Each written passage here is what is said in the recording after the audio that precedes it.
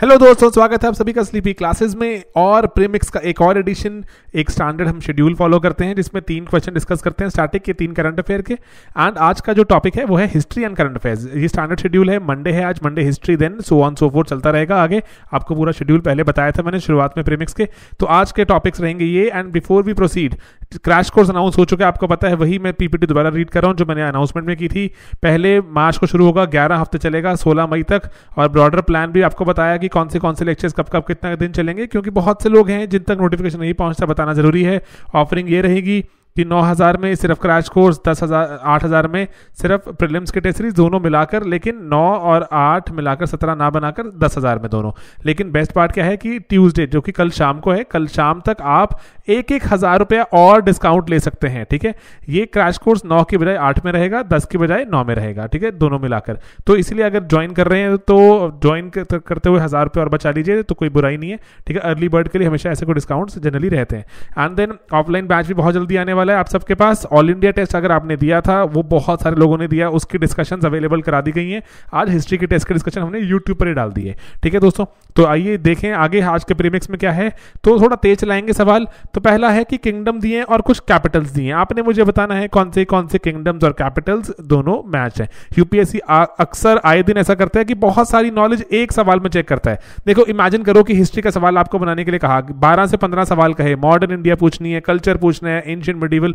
तो आपकी टेंडेंसी क्या रहेगी एग्जाम सेटर के पॉइंट ऑफ व्यू से, कि आप बहुत सारी इंफॉर्मेशन चेक करें एक ही सवाल में। तो वही इसी तरह से ही प्रिपेयर होना पड़ेगा हमें अकॉर्डिंगली। पहला वो कह रहे हैं चोलास की कैपिटल वंजी थी, वंजी या वंची जैसे भी है, हमारी किताब में वंजी लिखे, हम वंजी लिखे बोलेंगे। तो देन चेराज की कैपिटल थी कावेरीपट्टनम एंड पांड्यास की कैपिटल मदुराई। तो ये चोलास, चेरास, पांड्यास, हमें इन तीनों किंगडम्स के बारे में अच्छे से पता होना चाहिए एटसेट्रा। बहुत सारे जो हमारे जो एंशिएंट किंगडम्स हैं ये, ठीक है, तो इंपॉर्टेंट है, बहुत बार सवाल पूछे जा चुके हैं, मेंस में पूछे जा चुके हैं। तो इसीलिए आपको ये बताना कि किस पर एम्फसाइज करना नहीं, वो मेरी ड्यूटी है। ऑलराइट, तो बताना है आपने मुझे कि कौन से यहाँ पर हैं करेक्ट। सिर्फ 1 है, 1 and 2 या 3, या इसमें से कोई भी करेक्टली मैच नहीं है। ठीक है दोस्तों, राइट आंसर बताइए। राइट आंसर इज 3 ओनली, सिर्फ 3 सही है यहां पर। क्योंकि देखो मैं आपको फटाफट समझाता हूं, जो चेरास की कैपिटल, तो उसको चेरास की कैपिटल यहां पर थी अपनी, वंजी थोड़ा क्रॉस कर दिया हमने। लेकिन चोलास की कैपिटल आज सच कावेरीपट्टनम नहीं थी, लेकिन एक कावेरीपट्टनम, जो अभी कावेरीपट्टनम है उसकी बात नहीं हो रही। कावेरीपट्टनम एक एंशिएंट पोर्ट था। ठीक है, एंशिएंट पोर्ट था चोलास का, जो कि जिसका बहुत सारी जो पोएम्स हैं उनमें भी जिक्र है। साउथ इंडिया में बहुत सारी पोएम्स लिखी गई और उसमें भी कावेरीपट्टनम का जिक्र है। आप सर्च कीजिए पोर्ट सिटी ऑफ चोलास, आपको आइडिया मिलेगा, अपनी एनसीईआरटी में गिवन है। पांड्यास की कैपिटल, वहां पर हमने सही मार्क करी, पांड्यास की capital was right Madurai. Alright, तो अब उसके बाद देखो मैं थोड़ा चाह रहा हूं आपको कावेरीपट्टनम जो कि एंशिएंट पोर्ट हुआ करता है उसके बारे में थोड़ा बताऊं। पुहार के नाम से फेमस, पूम पुहार भी कहते हैं, यूनेस्को में भी ये यहाँ पर जिक्र किया गया है। और वहां पर कावेरीपट्टनम भी इसको जैसे कहा जाता है, जो नागापट्टिनम डिस्ट्रिक्ट तमिलनाडु में शामिल। एंड चोला किंग्स का एक बहुत ही थ्राइविंग एक पोर्ट हुआ करता था, और रिवर कावेरी और बे ऑफ बंगाल बिल्कुल पोर्ट पे था, वहां पर कावेरी के किनारे ये बसा हुआ। तो लेकिन ऐसा कहा जाता है कि सुनामी आई एटसेट्रा, एंड जो सेडिमेंटेशन के कारण ये ग्रेजुअली पोर्ट सबमर्ज हो गया। अभी जो गोवा में हमारा एक इंस्टीट्यूट है, जो नेशनल ओशियानोग्राफिक इंस्टीट्यूट, तो उसने भी बहुत सारे यहाँ पर चीजें डिस्कवर करता जा रहा है वो। एंड ये कावेरीपट्टनम में बहुत सारी चीजों को रिकवर किया, आर्कियोलॉजी के पॉइंट ऑफ व्यू से बहुत ही इंपॉर्टेंट था। ऑलराइट दोस्तों, चलिए अगला सवाल देखते हैं। आज का हिस्ट्री से जुड़ा हुआ एक और सवाल ये है, थोड़ा मिडिवल में आगे, विजयनगरा, इंपॉर्टेंट अगेन।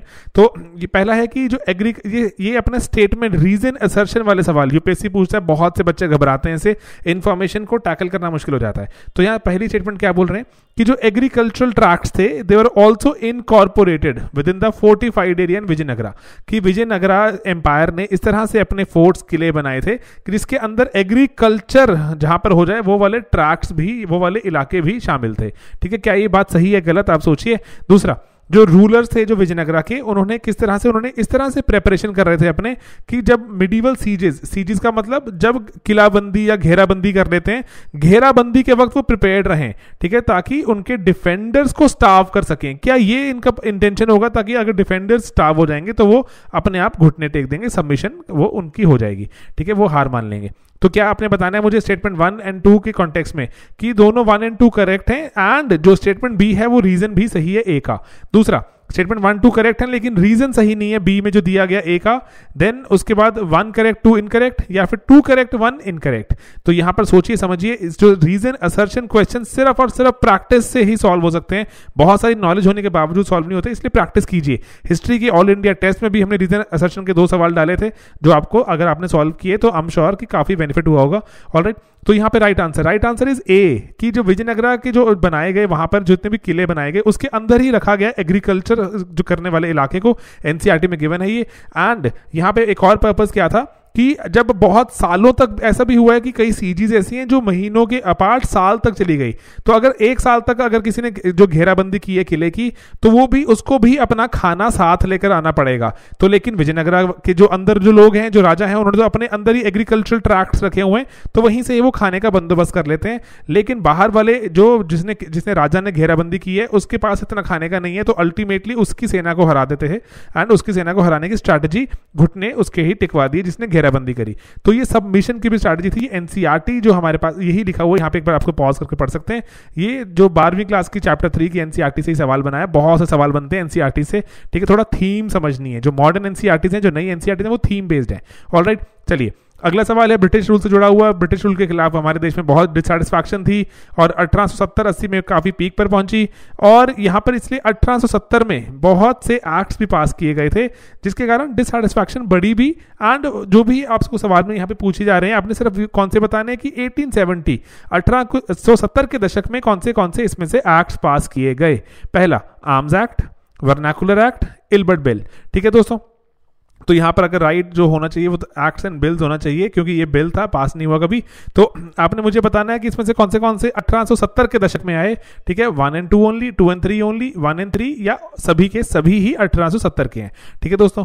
तो ऐसे टाइप के क्वेश्चन भी अटेम्प्ट करने का तरीका क्या होता है, अगर आपको एक भी स्टेटमेंट गलत मिल गई आपका आंसर आ जाता है, ठीक है। जैसे आपको लेट से पता लग गया, मान लो कि स्टेटमेंट 1 गलत है, 1 कहां पर नहीं है ना, 1 कहां पर नहीं, सिर्फ इस ऑप्शन में नहीं है, तो आंसर ही आ जाएगा।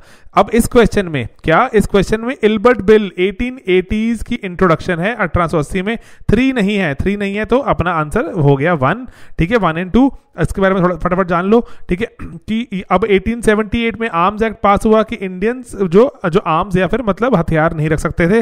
वर्नाकुलर प्रेस एक्ट पास किया गया हमारा 1878 में, जिसके तहत वहां पर अगेन कि जो क्या कहा गया कि जो भी कोई अगर ऐसी कोई आपत्तिजनक कोई चीज दिखी, आपत्तिजनक मतलब जो सरकार के खिलाफ भड़काती है लोगों को, जिससे सरकार को दिक्कत है बस, ठीक है, ऐसी कोई चीज अगर न्यूज़पेपर पब्लिश करता है तो उसको जो सामान सारा जो कॉन्फिस्केट कर लिया जाएगा, ठीक है। तो 1878 का अगेन वो था। 1883 में आपका इल्बर्ट बिल आया था। इल्बर्ट बिल में सरकार ने कहा था, आपने पढ़ा हुआ है कि अगर कि इंडियन जजेस बनेंगे वो भी यूरोपियन को सजा सुना सकते हैं, यूरोपियंस का ट्रायल कर सकते हैं।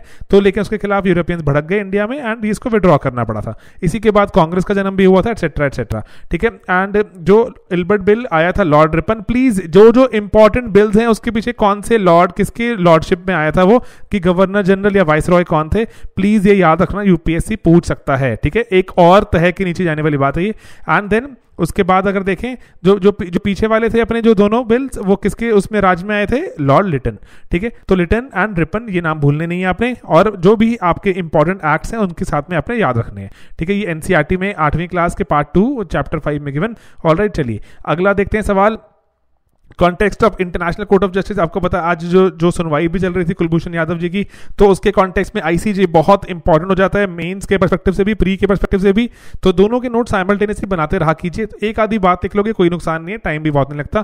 पहला सब आपके ऑप्शन है यहाँ पर, आपने बताना है कौन सी चीजें क्या है, ट्रू, ठीक है, ओके। जो आईसीजे है ये प्रिंसिपल जुडिशियल ऑर्गन है यूएन का, क्या ये बात है, यूएन से कुछ लेना देना है या फिर ऐसे ही ऑप्शन बना दी। ऑलराइट, दूसरा कि जो यूएन के 6 प्रिंसिपल ऑर्गन्स हैं उसमें से इकलौता ये ऐसा है जो कि न्यूयॉर्क में स्थापित या फिर सिचुएटेड लोकेटेड नहीं है, ठीक है। क्या ये बात सही है, आपने मुझे बताना है दोनों में से कौन सी यहाँ पे सिचुएशन जो स्टेटमेंट्स करेक्ट है, ठीक है। 1 2 आसान सवाल। आईसीजे पे जब बंदा पढ़ने बैठता है तो बहुत रिसर्च करता है, तो आई एम श्योर आपने भी रिसर्च करी, इसीलिए राइट आंसर क्या बनता है, दोनों ही ट्रू है यहाँ पर, ठीक है। प्रिंसिपल ऑर्गन है ये यूएन का, 6 ऑर्गन में से इकलौता ऐसा है जो न्यूयॉर्क में स्थापित नहीं है। एंड 1945 में में जब यूएन का चार्टर लिखा जा रहा था तो वही था कि अगर जो यूएन के आपस में जो बॉडीज हैं उसमें अगर जो मेंबर कंट्रीज हैं उसमें कोई दिक्कत आए तो किस तरह से सुलझाई जाएगी, कहाँ सुलझाई जाएगी। 1945 में इसको स्थापित किया गया चार्टर एक्ट में, जो चार्टर में यूएन के 1946 में इसने काम शुरू कर दिया। एंड ठीक है, हेग में पीस पैलेस है, वहीं पर सिचुएटेड है, इकलौता ही ऐसा ऑर्गन है 6 ऑर्गन में से एक। कौन से 6 ऑर्गन हैं प्लीज मुझे बताओ कमेंट में, ये यूपीएससी मेंस में पूछ चुका है और आए दिन इसमें से एक ना एक ऑर्गन के बारे में पूछता रहता है आईआर में, ठीक है। तो आप मुझे बताइए कौन से ऑर्गन्स हैं 6 कमेंट्स में, सभी का मदद करो, हेल्प करो, ऑलराइट। एंड देन उसके बाद यहाँ पर इंटरनेशनल लॉ ये वो के हिसाब से काम चलता है।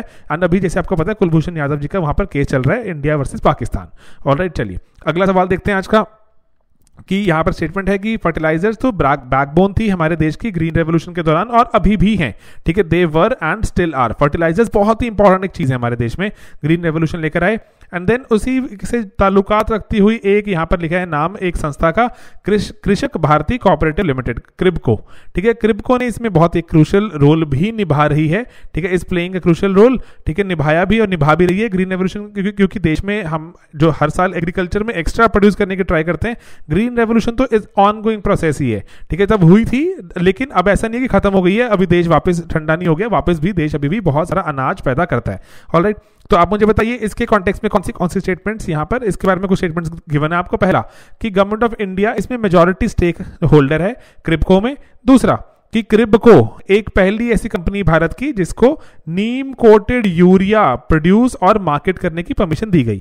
तो आपने मुझे बताना है कि इसमें से कौन सी स्टेटमेंट्स हैं करेक्ट, ठीक है। तो आपने ट्रू बतानी है यहाँ पर, which of the following statements are true related to क्रिबको, ठीक है। कल अखबार अगर आपने पढ़ा, ऑलमोस्ट हर एक अखबार के पहले पेज पर क्रिबको की फोटो थी, मार्केटिंग इवेंट था एक बहुत बड़ा, और प्रधानमंत्री जी की फोटो भी थी क्रिबको के साथ में, कुछ इवेंट था।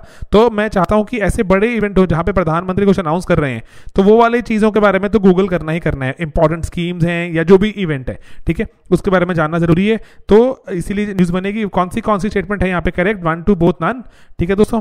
एंड राइट आंसर इज यहाँ पर कोई भी ट्रू नहीं है। भारत सरकार की ओनरशिप थी इसमें इनिशियली, 2013 तक आते आते सरकार ने सारी की सारी, गवर्नमेंट ऑफ इंडिया ने, ठीक है, यूनियन जो गवर्नमेंट है उसने अपनी सारी शेयर बेच दिए हैं, ठीक है। अब गवर्नमेंट ऑफ इंडिया की इसमें कोई ओनरशिप नहीं है। गवर्नमेंट ऑफ इंडिया ना इसको कंट्रोल करता है, ना इसको फाइनेंस को मैनेज करता है, कुछ भी नहीं करता, ठीक है। अब इसकी कोई मेजोरिटी वगैरह कोई शेयर नहीं है, 0, ठीक है। एंड देन उसके बाद यहां पर नीम कोटेड यूरिया को पहली बार मार्केट और प्रोड्यूस करने का किसको लाइसेंस दिया गया था, नेशनल फर्टिलाइजर्स लिमिटेड, एनएफएल को, ठीक है दोस्तों। तो क्रिबको से जुड़ी हुई बात जान लेते हैं। ये मल्टी स्टेट कोऑपरेटिव सोसाइटी है जहां पे बहुत सारी स्टेट्स मिलकर जो इसको स्थापित किया, ठीक है। मल्टी स्टेट का है, यूनियन ऑफ इंडिया में कई भी पार्टनरशिप थी इसमें लेकिन उसने खत्म कर दी, ठीक है।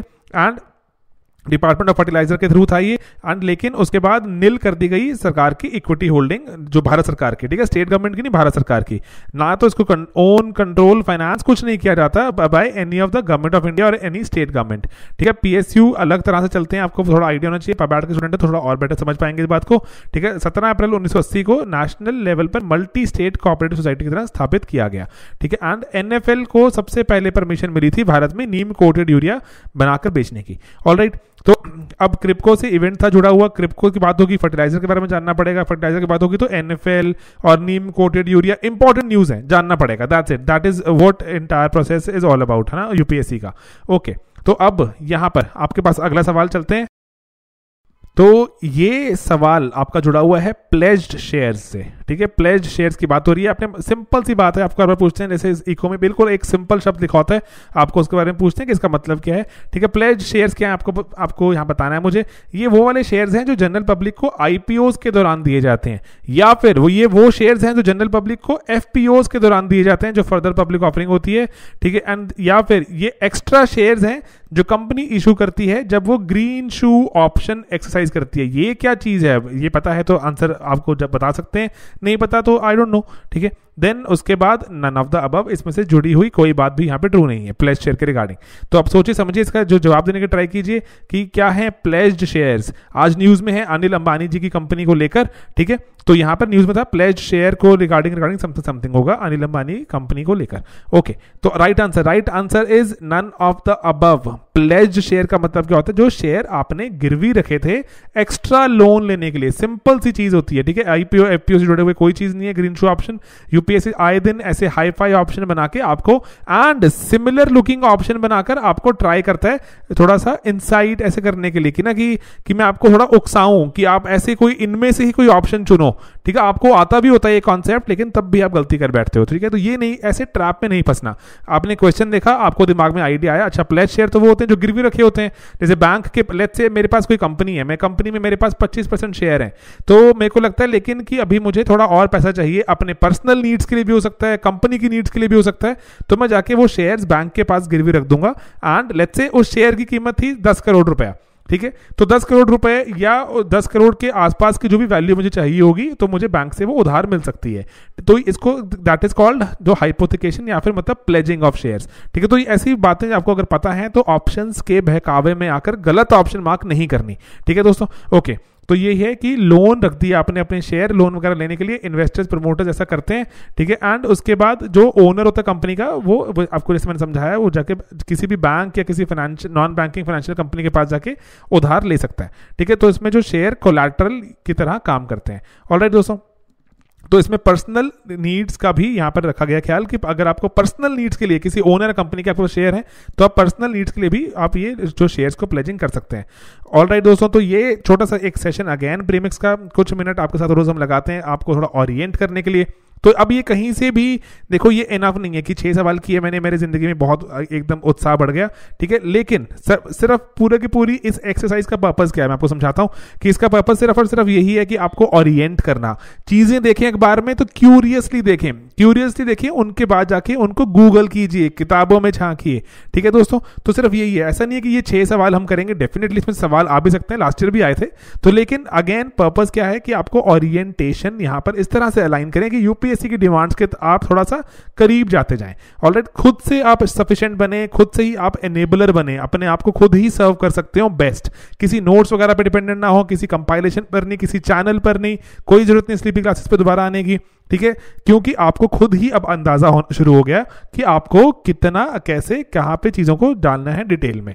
एक्स्ट्रा कहीं से मिलता है तो डेफिनेटली पढ़ते रहो, ठीक है। कोई कंपाइलेशन, कोई चैनल, जहां से मिलता है। ऑलराइट, क्योंकि यहां पर एक बहुत ही अच्छी बात कह गए हमारे को विलियम शेक्सपियर जी, उनकी यहां पे लाइनें मैं लिख रहा हूं आपके लिए। तो वो लिख रहे हैं कि स्टार्स में नहीं है हमारा डेस्टिनी या हमारा जो फ्यूचर छुपा हुआ, कि स्टार्स में लिख के चले गए ओ आपने तो ये बनना है वो बनना है। हमारे डेस्टिनी कहां पर है, ये हम में खुद में छुपी है। हम कितना और खुद को चाहते हैं पुश करना, कितना हम जो आसपास की चीजों से अपने आप को ओरिएंट करके और अपने आप को बेहतर बनाते चलते हैं, ठीक है। हर रोज सिर्फ और सिर्फ स्लीपी क्लासेस में शुरू ही हमने इसी पर्पस से किया था, ताकि जो गली में जो एक बिल्कुल दूर कहीं ऐसी जगह में लोग रहते हैं ग्रास रूट पे, जिनके पास कोई रिसोर्सेज या फिर ऐसे हाईफाई जो चीजें नहीं पहुंच पाती, तो क्या कभी वो आईएएस नहीं बन सकते? बिल्कुल बन सकते हैं आईएएस वो, क्योंकि अगर वो खुद से ही इस तरह से ओरिएंटेशन उनकी इस तरह से हो जाए, उन अलाइनमेंट इस तरह से हो जाए कि जहां पर चीजें देखें उनको उनके बारे में और क्यूरियसली जाने, नोट्स बनाने की कला, क्वेश्चन ढूंढने की कला, सब कुछ आपको इनकलकेट करने की ट्राई करते हैं हम हर रोज अपने बहुत सारे इनिशिएटिव से, ताकि गली गली से बिल्कुल जो एक टैलेंटेड जो इंसान है वो निकले और बने आईएएस, देश की सेवा करे एंड हमारी को भी अच्छी सर्विसेज प्रोवाइड करे, ठीक है। अच्छी गवर्नमेंट आएगी, अच्छी गवर्नेंस होगी, तो definitely I am a citizen of the country, मुझे फायदा होगा, ठीक है दोस्तों। तो आप अच्छे सिटीजन बनिए, अच्छे जो गवर्नमेंट का पार्ट रहे एंड गवर्नेंस अच्छी करें, बस यही हम आपसे थोड़ी सी उम्मीद रखते हैं। ऑलराइट, तो बाकी इसी के साथ थोड़ी विदा लेते हैं कि कभी कभी भावों में बह जाते हैं। बहुत से लोग हमें लिखते भी हैं कि अच्छा लगता है, कई बार आप बातें करते हैं, एंड कई लोग हमें लिखते हैं कि अच्छा नहीं लगता। तो कहीं ना कहीं मिडिल ग्राउंड हिट करना पड़ेगा कि बातें थोड़ी कंट्रोल तो करनी है। तो यही ऑफलाइन ऑनलाइन का थोड़ा फर्क भी रहता है, ऑनलाइन में बहुत क्रिस्प बातें होती हैं। चलिए, नंदलेस आप पढ़ाई कीजिए अपनी, मिलेंगे अपने अगले वीडियो में बहुत जल्द, and crash course etcetera etcetera etcetera बहुत सारे अनाउंसमेंट्स हैं, आप उस पर ध्यान भी दीजिएगा, ठीक है। थोड़ा फायदे की बात है वहां पर भी, आपके भले के लिए और हमारा भी उससे भला होता है, शो चलता रहता है, एंड आपको हम बेटर से बेटर चीजें प्रोवाइड करने की ट्राई करते हैं in our paid and also in our free programmes. Alright दोस्तों, take care, bye bye, good night.